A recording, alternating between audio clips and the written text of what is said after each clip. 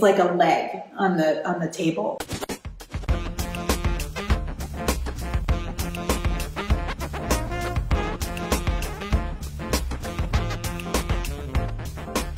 Hi, I'm Christine Gertman, and this is Social, the show that I do every Friday at noon, where I speak to another small business owner in the Hudson Valley about how they're using social media to build their business.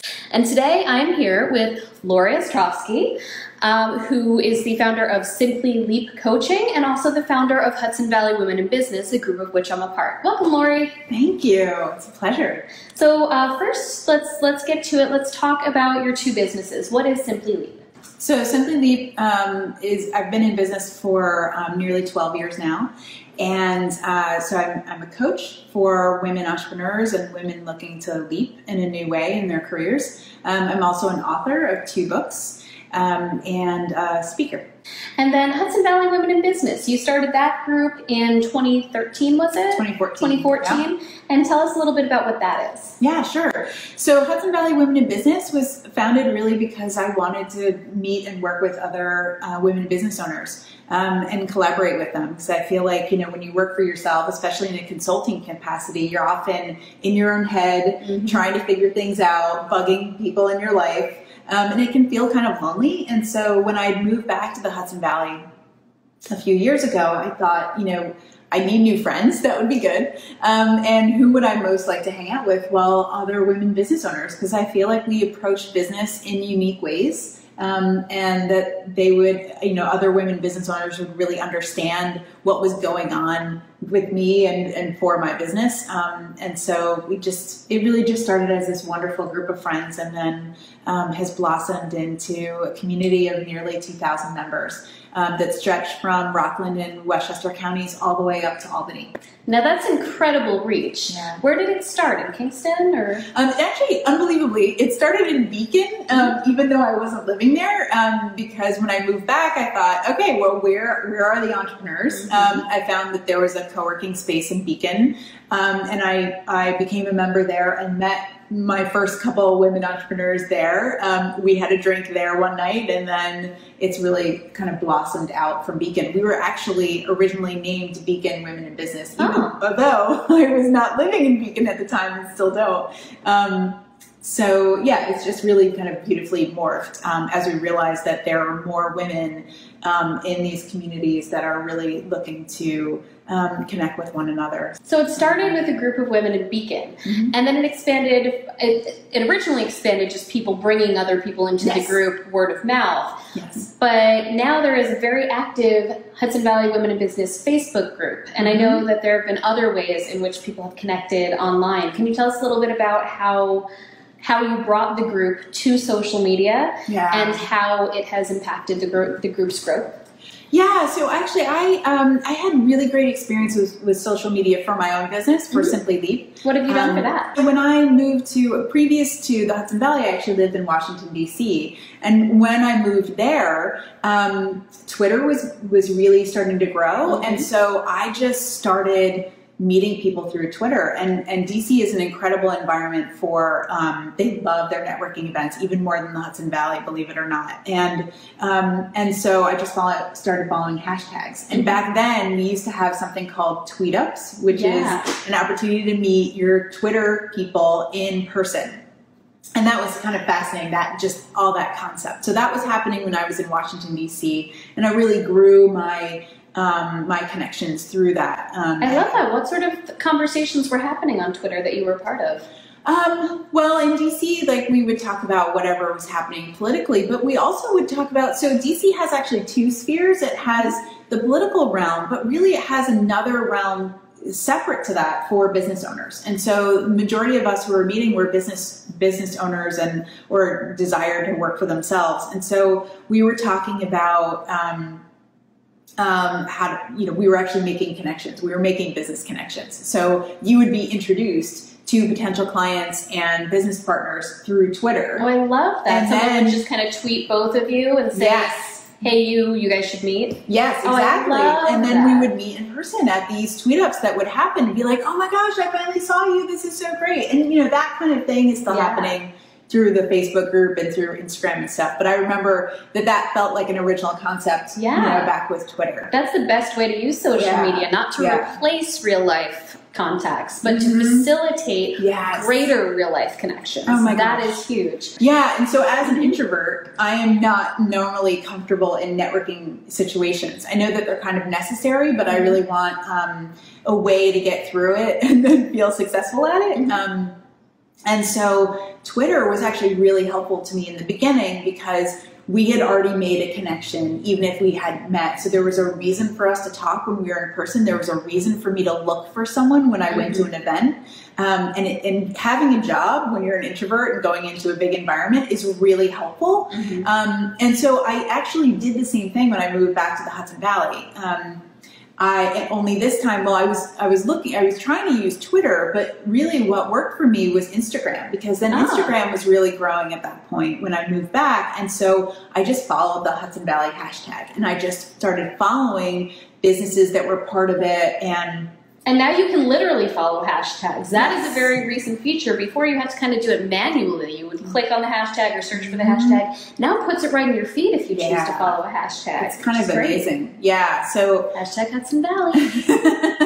Hashtag HVWIB, which is Hudson Valley Women in Business. So that, and again, it gave me something. So like when I went to like a craft fair or, that kind of thing, I would approach someone's booth and say like, oh, I've been following you on Instagram. We had that conversation on Instagram. So that would make me feel a little bit more brave. But then I think our community has really grown from that. Yes. Instagram has been really helpful to Hudson Valley Women in Business growth. Highlighting the other women in our community, but then also connecting with other businesses and being seen as a presence and like a worthwhile connection and network to be part of. Absolutely. It shows, hey, we're a real thing. Now, groups. Facebook groups have had quite an evolution. Originally, I was in very few Facebook groups, and then it became the mommy groups and the local town groups and things of that nature. But now groups have started to become a real place for professional networking. And yours is one of the first groups that I personally joined where I really got a direct professional benefit from it. So that's good to hear. So, and in fact, Hudson Valley Women in Business is more about a group than a page, which was a really interesting choice and has turned out to be really good because you get notifications for stuff in groups a lot faster because you've informed Facebook's algorithm that you really want to hear from these people. So when did you start the group, and how have you steered it and managed it? Because it's also a very well managed group, I have to say. Thank you. I'm a little obsessed There's no about chaos. That. So the group, Hudson Valley Women in Business, the Facebook group, it began probably 5 to 6 months after our original meeting in December 2014, when we realized that we originally went to email like, hey, we're going to meet up at this day. And then we realized, it would be really great to keep the connection going. Beyond these in-person meetings that we would do once a month, which we still do once a month. It would be great to have an ongoing thing. All right, well, probably a Facebook group would work. And immediately, the moment I started the Facebook group, I said, I'm not going to call it that. I'm going to call it a community. So in fact, we've said the word group more than I have ever said it. And the reason I say community is because I wanted to establish that feeling. Yes. You participate in a community. Yes. And you feel ownership in it. You feel sensitive about it, and it's important to you, and you welcome friends to it. I want you to be part of my community. That means something different than, there's this great group and we get to buy and sell things on it or whatever. It's you get to promote yourself. Like, that isn't really what this community is about. It is the sharing. And that also has led to how I moderate the group. We really only post self-promotions on one day in one thread, because the rest of the time is really meant to connect with one another, to support one another, to share inspiration, to motivate each other to keep going, to provide feedback and ideas. That's what's way more important. So I feel like the moderation is really led from the fact that this is called a community. And you have to answer questions to get into it. You can't just say join and you're in. Yeah. You do have to take that extra 2 seconds. They're not hard questions. You have to take that extra 2 seconds. Yeah. And I forget, is it about what you do? Like, do you do business in the Hudson Valley, and have you joined the mailing list? I think it's that simple. I have 3 questions. One is, are you based in the Hudson Valley? Because we have folks that are in the Hudson Valley like part-time or are like across the Connecticut border, across the New Jersey border. And unfortunately, it's like we want it to be really specific to the Hudson Valley, so that way you know that people are local. And the second question is, do you own or do you want to own a business? So because it's an entrepreneurs group, really. It is very much about business ownership. So we have also had people who are executive directors of organizations and leaders of organizations, and unfortunately they don't make, they're not allowed to be members. And really it's because we want the conversation to be about ownership and what it's like to figure it out in your head.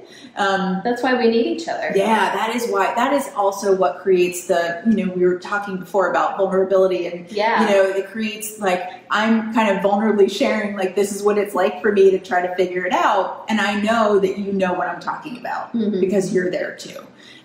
So those 2 questions, and then about our mailing list to try to ensure that we have multiple ways of connecting with one another. Not everybody is on Facebook all the time, so the mailing list is really allows other people to be part of it. Absolutely, and that's been really great. And another thing that I really like about how you manage the group, part of how you prevent it from falling into chaos, is the fact that every day, every weekday, pretty much, there's a focus. And I'm not sure how long that's been a part of it. I don't know if you've been doing that from the beginning, but I'd like to hear about how you came to those focal points. That started, I don't know, a year and a half or so ago.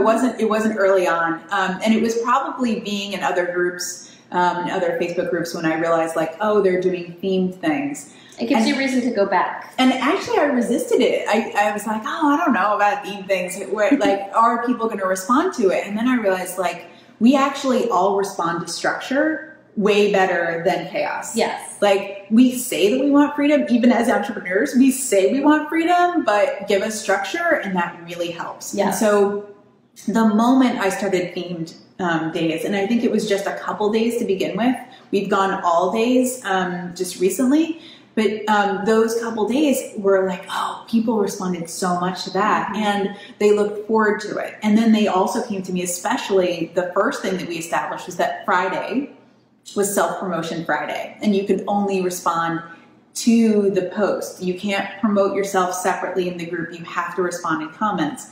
Like, that is one of the #1 things that people come to me and be like, oh my gosh, it was so great when you decided to do that, because it's all in one place. I know where to look. I know what day I need to go in there. And that means the rest of the time I can really enjoy being in the group, because I'm not going to be sold to. And if you're active in the community, you're still getting visibility for yourself and what you do. If you are offering value to other people on those other threads, you're still putting yourself out there. It's just not in a promotional way. It's in a helpful way.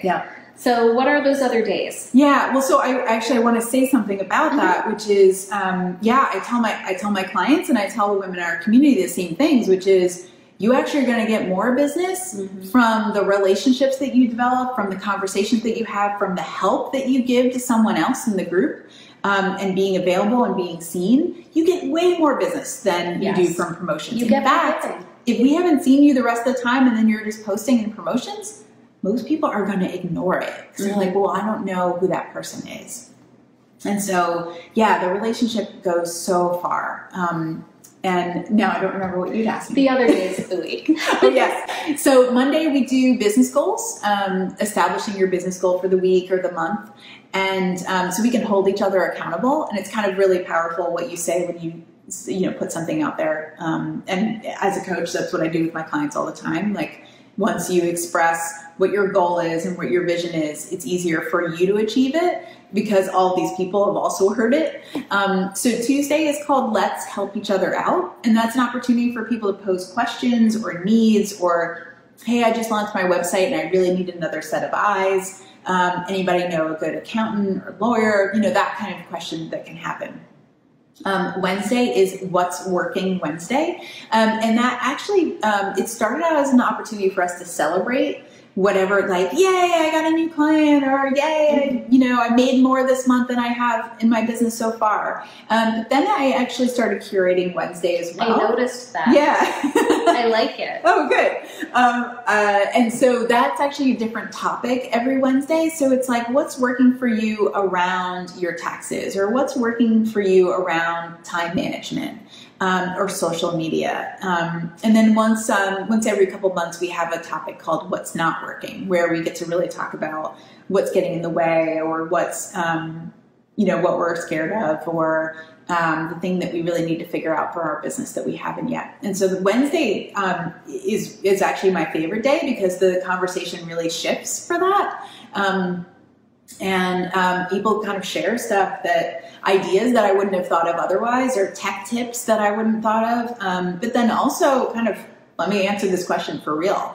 A Thursday has been kind of open, and Christine and I just launched an interview series of Facebook Live for Hudson Valley Women in Business on Thursday mornings, and that's going to be really great, where we get to highlight different women in our community. So there's there's kind of the written aspect for the community, and now there's going to be a live aspect as well, regularly on Thursdays. And then Friday is for self-promotions. Yeah. And it's been great, because another thing that I like, that you've also put a new spin on the Friday self-promotional thread, which is that rather than just saying, hey, here's who I am and what I do, you've encouraged us to also link back and give shout outs to other group members, which is wonderful. It's wonderful in 3 ways. First of all, it makes you look good if you're promoting someone else. Second of all, it promotes someone else. Third of all, it really highlights the fact that the group is working. It's a good promotion for the group itself, because it's saying, look at how well all these people are connecting. Yeah. I didn't even think about that. And that's been a really great way of using a group, because the whole premise of groups is, if you start a group being like, hey, buy my stuff group, hey, I'm promoting my business group, it doesn't work as well. A group that's built around a community, meaningful interaction, which is something that Mark Zuckerberg directly said is going to be what they're trying to steer Facebook towards. You are ahead of your time by launching this group. Nice. You're doing it right. You're getting in that algorithm, man. That's great. I hope so. Yeah, I think that I like that part. I like when we promote each other and talk about what each other are doing, because I think I would add to your, a fourth point of what you said. It's like, the person being highlighted feels really special. Like, you feel good about your business if somebody else has seen it and says, like, no, you're doing well. I want everybody else to know what you're doing, because we need to hear that. We need to hear that as business people. And I think as women business owners, we really value that and thrive on it. Yeah. So I think it's doing something for us personally, for our own businesses, doing something for someone else that we care about, and then also for the community at large. Absolutely. Great. Now, how has the way you use social media for your own Simply Leap business changed? Oh my gosh. Well, being in nearly 12 years in business, kind of everything has shifted, right? Like, Twitter became a large part of my business a few years in, as I described, in Washington, D.C. And then Instagram has taken on more of a presence. What I'll say, though, is that I often have to kind of have a pep talk for myself in my mind between, like, okay, am I on social media, even for my business, am I on social media just to get the quick hit? Or is this really helping my business? What is it that social media is going to do for Simply Leap that I'm not doing in other ways? And in fact, in the last year, I think I have not slowed down on social media, but really been more thoughtful about the thing that I'm doing, because the majority of the people that I work with are on my mailing list. And I feel like a good number of my clients, especially business owners that I work with, forget their mailing list, or they get intimidated by their mailing list. That those people, by giving you their email address, they're saying, I trust you. They're saying, I want to hear from you. And so when I kind of go to social media, I also say to myself, like, is this something that I should be telling my mailing list as well? These people who really want to be connected with me. Are there things that should be on both? And where is this message better? Because social media tends to be a quick hit, and just because you have likes doesn't mean it's going to happen. Also, not everyone will see it on social media because it's so algorithmic. And even though emails, not everyone opens their email, the fact is it is the most direct way to reach the people who have elected to hear from you. And your email open rate is still likely going to be larger than your reach for a given social media post. Yeah, really well said. So I think that I go between the two of them. And what I'm finding now with social media is it's a good backup to, or it supports a lot of the other work that I'm doing. So I do a lot of speaking engagements and workshops, and I get more people to approach me through that because I'm posting about, like in Instagram and the stories, or I'm posting, on Twitter or LinkedIn, hey, I'm speaking here, or this is where I spoke. And so when people see the photos of the person speaking, it's like it puts in their mind like, oh, right, this is what I can work with someone on, or I post about my books and that's a similar way. So it's a good reminder for people. So I feel like it's a good support to the other thing. It's like a leg on the table, that social media is a good support to the in-person networking and conversations that I'm having, the mailing list work, and all the other aspects that go into it. So I feel like social media has risen to the place where it has a place, and it has to be, it needs to be active. And I don't think it can be everything, or at least it can't be everything for my business. And it needs to be strong. It needs to be curated, because if you're just putting out noise, that's not really going to support that table as well. Yeah. Well, I love that. Well, thank you so much, Lauree. Again, this is Lauree Ostrofsky from Simply Leap Coaching and the founder of the Hudson Valley Women in Business group. And I am Christine Gritman. This has been Social. I do this show every Friday at noon. Tune in next week when I will be speaking to another small business owner in the Hudson Valley about how they use social media for their small business. Bye.